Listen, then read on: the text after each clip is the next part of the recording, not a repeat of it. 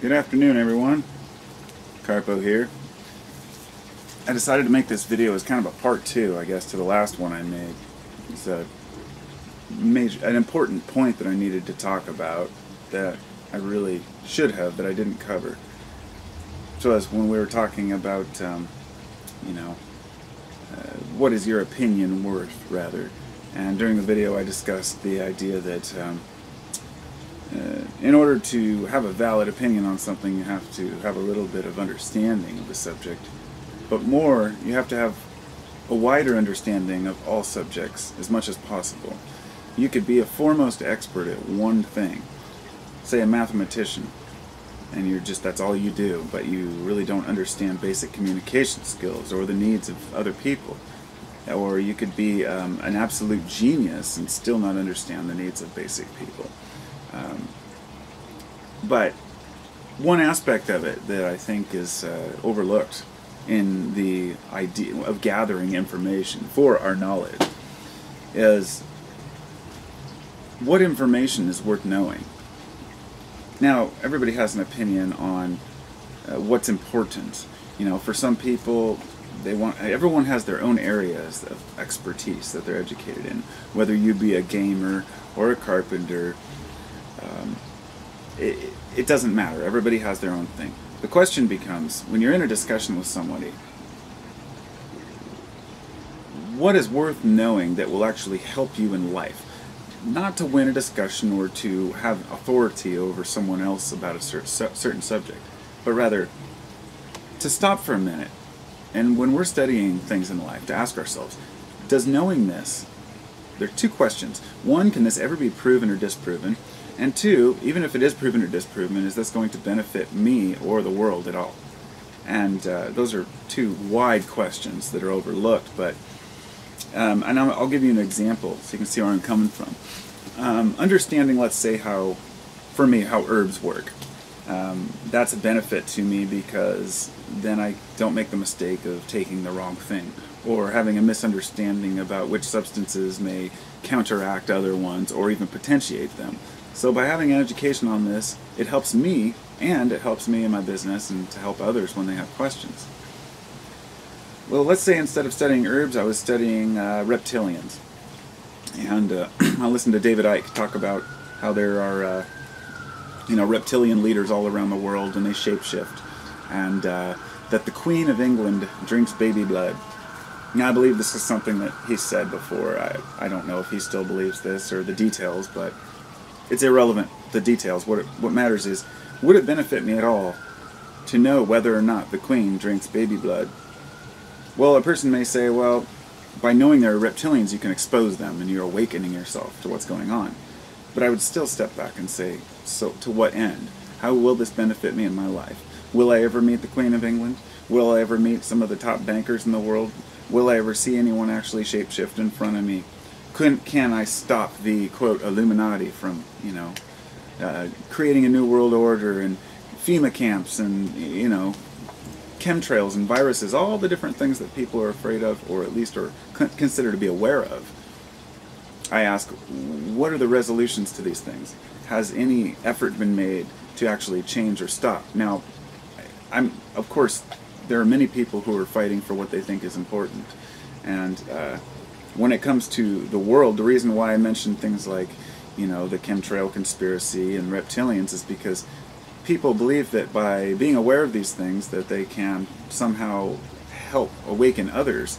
But even if the world's awake to these things, what does it matter if you can't do anything about it? And if you can do anything about it, first you have to prove it or disprove it. And many of these situations are kind of like the old God thing, A person wants to prove God exists, another person wants to prove God doesn't exist. Has there ever been an issue where two groups came together and convinced the other group that one was 100% right? Of course not.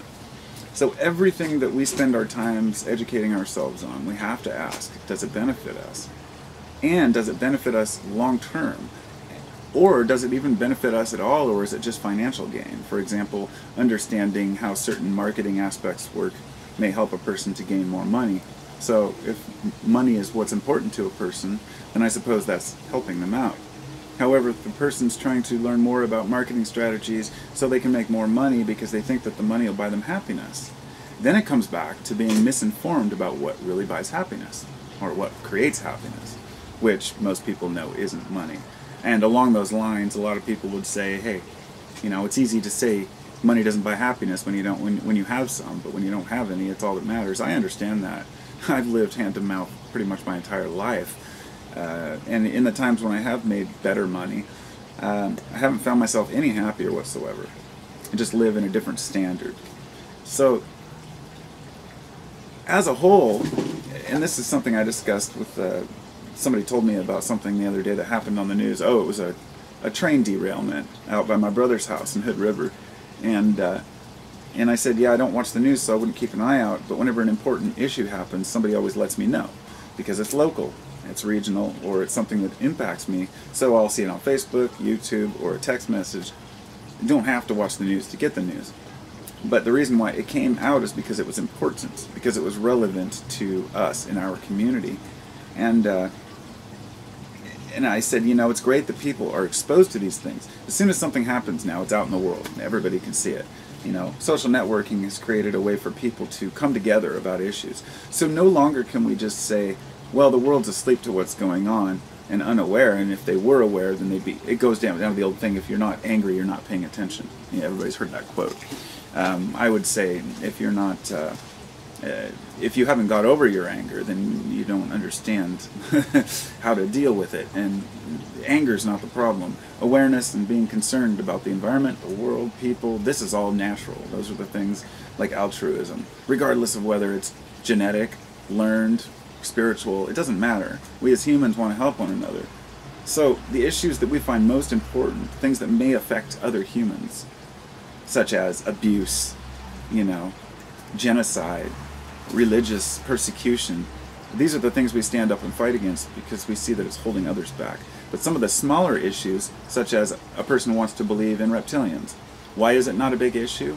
It's not because people are asleep to it, it's because people just don't give a shit. And the people that do are really wrapped up in it. And I could sit here and try to explain my point of view on it with the primal, mind and the root of these things, and that, the reptilian mind is the primal mind that we just need to get over to move forward, and that we're all humans. But at the same time, I can't say that maybe there aren't alien races that are out there living among us. Maybe there are. But it comes back to the point.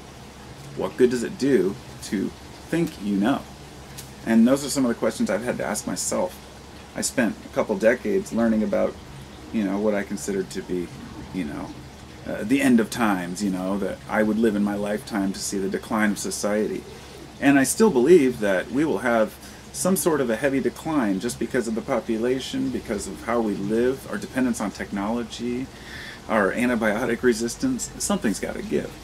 But it doesn't do me any good to know that that may happen. I'd let it all go. Say, if something does happen, the only benefit I have of knowing that is if I'm prepared. So if a person's out there talking about how the end's coming, and they haven't done anything to help themselves prepare, then either they don't have true convictions, the shit's really coming, or that they just like to live in that intensity. And I've seen it too many times. So I've kind of set aside the idea that, yes, in my lifetime, I'm going to see some shit, okay? And there's still a possibility that maybe not, but I'm pretty sure that there's going to be some heavy stuff coming down the pike in the next couple decades. We've got water wars going on. Water will be like the next oil. It already is. And that, my friends, is enough. That's really all you have to say. You can talk about global warming and shortage of food and all these things, but water is the root of life. And so the idea is not to live in fear. And a lot of folks will say, oh, I don't live in fear, I'm just aware. I say, well, then don't live in awareness. If that awareness separates you from the reality of living right now. Because years down the line, we may look back and say, hey, nothing happened, and I wasted too much time wondering when it would.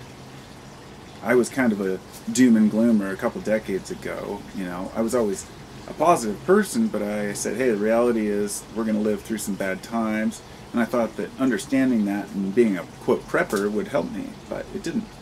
The only thing that helped me was preparing my mind, not for the future, some great future that may happen, but preparing my mind for my own future and creating my own reality as I go. But not getting so wrapped up in New Age crap to think that you can create and manifest everything that you want. We live within the paradigm of nature. You can try to be more spiritual. You can try to be less spiritual. It doesn't matter to nature what you do. All it matters to is you and your mind, because you are part of that. Your entirety of whatever you are is part of that. And ultimately, it comes down to a simple thing like happiness. What will make you the happiest in life without affecting others negatively? And until you make yourself happy, you'll never be able to rub off happiness on other people. I'm sure everyone knows somebody who talks about how to be happy. They tell you how great life can be and everything, and they always seem miserable, and they're broke, and they're unhappy and poor. Like the person who's selling these, these health products, but they always look uncapped and unhealthy. And this is kind of the, we live in that. We're kind of all a little bit, we're all a little arrogant, all a little ignorant, but we're all very intelligent deep within, and we understand what we really need. And so for myself, I can't fool myself anymore. I can lie to myself if I want and say, hey, I'm happy doing this or that, but really I know that it takes more than just having things or believing things to be happy. It takes action, work. And when I'm not working hard enough at something, then that's when I punish myself and say, hey, work harder. And the idea is to learn from that. And when we see other people doing the same thing, they get kind of punished in their own way by society, such as, hey, you're lazy, or hey, you're ignorant, or you're not making any effort. And for some people, they don't have a choice. But for others, they have the full potential to go out and do as much exploring as they could possibly want to, but they choose not to. Maybe they choose to sit and watch TV all day. That's their choice. So, whatever moves you in life, so long as you realize that being aware of things doesn't do any good unless those awarenesses actually assist us. And they're not based on fears or uncertainties.